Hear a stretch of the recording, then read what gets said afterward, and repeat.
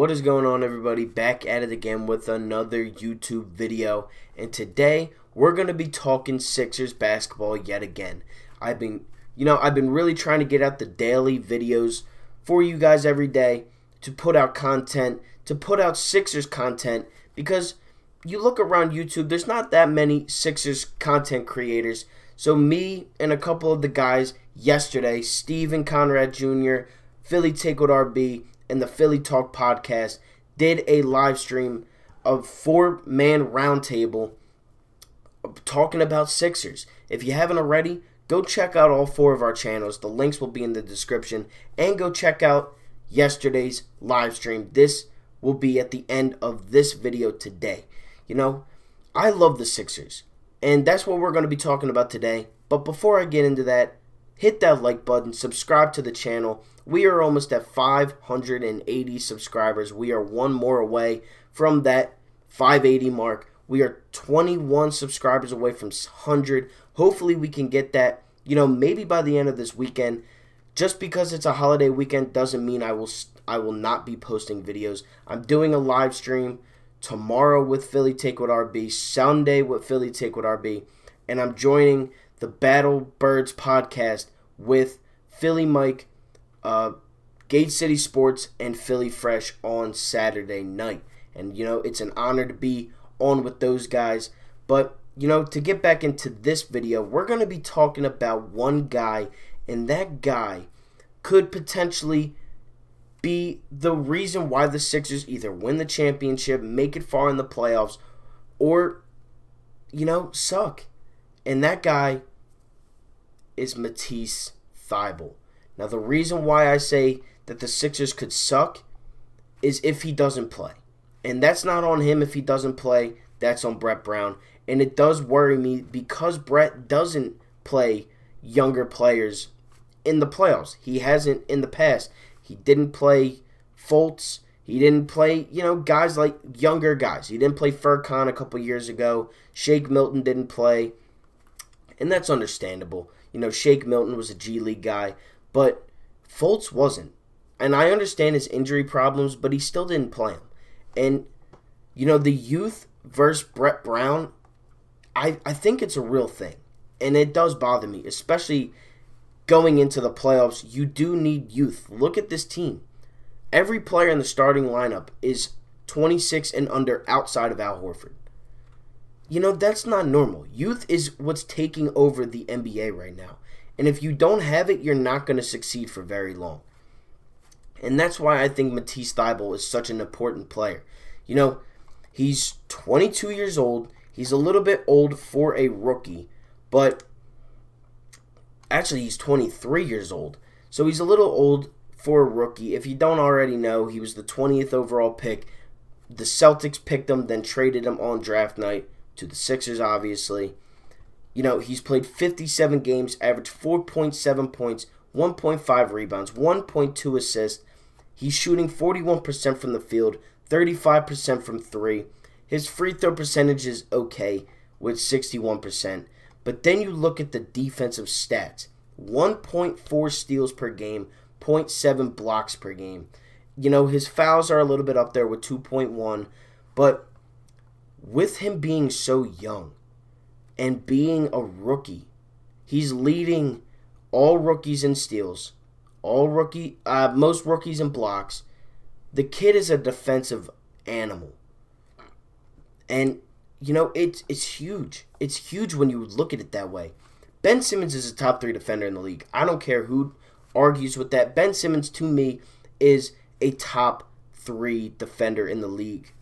Probably the best perimeter defender in the league, outside of maybe Kawhi Leonard. But, Ben and Matisse, when they are that backcourt duo, they're unreal. They're unreal together on the defensive side. You see Ben Simmons get a steal, a tip ball. Then you see Matisse Thybulle do the same exact thing the very next possession. When these two guys are out on the floor together, they are absolutely amazing to watch on the defensive end. Offensive end, Matisse started the season stronger. He got injured a little bit, and then he kind of, fell off a little bit from three. But, He plays 19.5 minutes a game.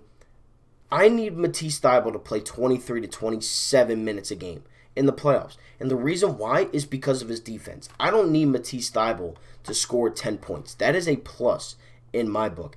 If Matisse Thybulle can get you a 10-point, 15-point game, and we have seen it, he did go off one of those games. I forget who he played, but he was just knocking down shot after shot after shot.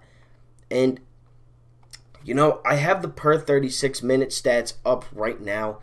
In 36 minutes of play, Matisse Thybulle would be averaging 2.6 steals and 1.3 blocks per game this season with 8.7 points.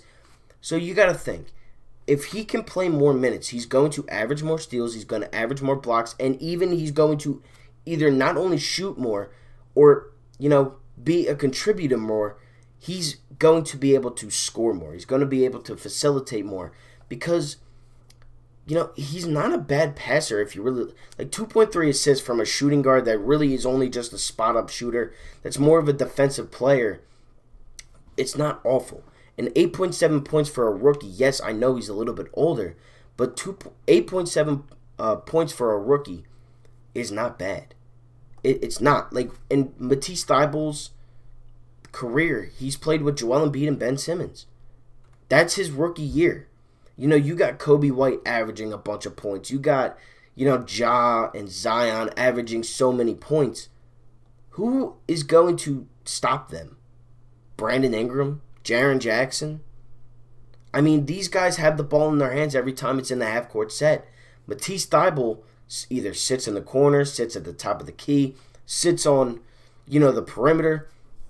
He's very rarely shooting mid-range jump shots. He's very rarely driving into the basket, even though he can. I'm not saying that he can't do these things. I'm saying he really just sticks to the perimeter. And the same thing goes for defense. He sticks on the perimeter. He waits for the guy to get behind him a little bit. He either steals it or blocks it from him. I've seen it before. He's done it to Kemba Walker multiple times this season. Kemba Walker's an all-star starter. He's probably the best player on the Celtics. And we've done a very good job against him this season. Between Josh Richardson and Matisse Thybulle, we have done a very good job of stopping Kemba Walker, and that's why the Sixers are 3-1 against the Boston Celtics this season. Matisse Thybulle, though, to me, is the make or break for the Sixers.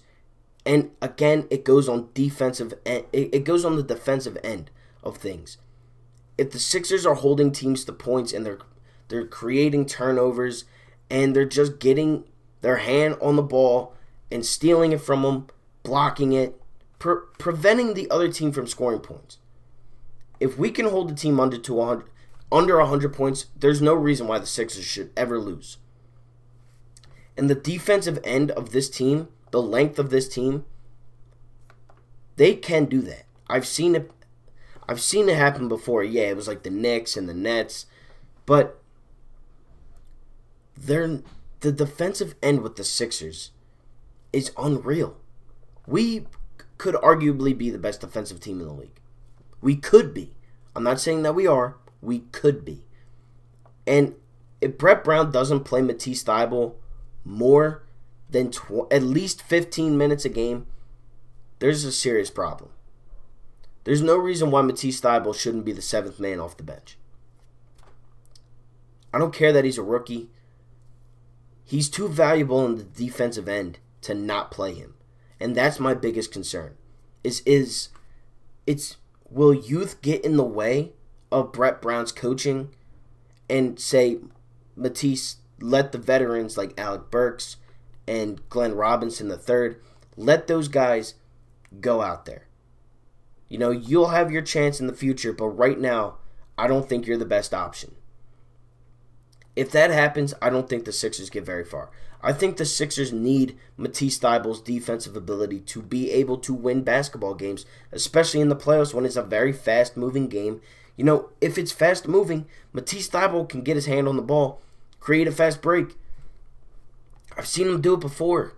You know, it's not against the Knicks and the Nets and the Cavs. It's against teams like the Clippers. I've seen him steal the ball from LeBron, Kyrie, Kemba. Tatum. I've seen him do it against superstars. Paul George. If Matisse Thybulle is not playing in this year's playoffs, the Sixers won't make it past the first round. I'm not saying we're going to win if Matisse does play, but I think we have a better shot of going further if Matisse is averaging 20 to 25 minutes a game than if he's not playing at all or playing under 10 minutes. Because there's no reason why he should be playing under 10 minutes. Now let me know what you guys think down below in the comment section. Do you think I'm a little bit crazy on Matisse saying if Matisse Thybulle doesn't play, the Sixers are going to suck?